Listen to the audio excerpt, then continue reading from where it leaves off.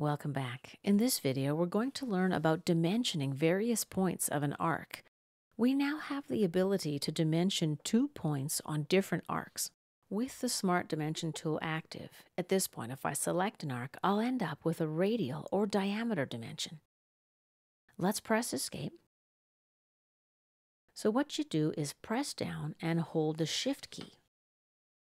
While you're still holding the Shift key, select your arc and the second arc, and then place your dimension. Once again, press and hold down the Shift key. Select your first arc, release the Shift key, and select the second arc. Place your dimension. And this concludes our video about dimensioning points on your arcs.